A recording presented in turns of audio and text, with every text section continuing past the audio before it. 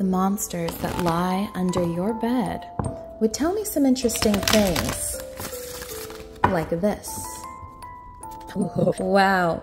The monsters that lie under your bed would tell me that you don't have as much confidence as you might be portraying yourself to have. There's someone also that you invited into your bed that does have low self-esteem, and someone that you were intimate with did kind of put that energy in you. Someone that you were intimate with impacted your self-esteem. The monsters under your bed would tell me that there really is no reason for you to be insecure or for that person to be insecure. There was one person who was not the best though. They're telling me about that.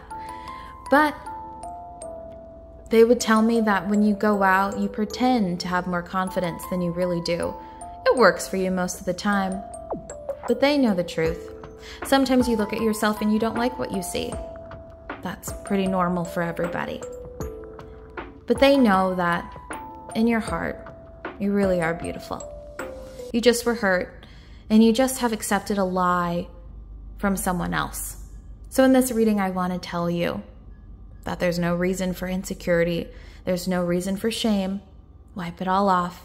Look at yourself in the mirror and know that you're pretty great.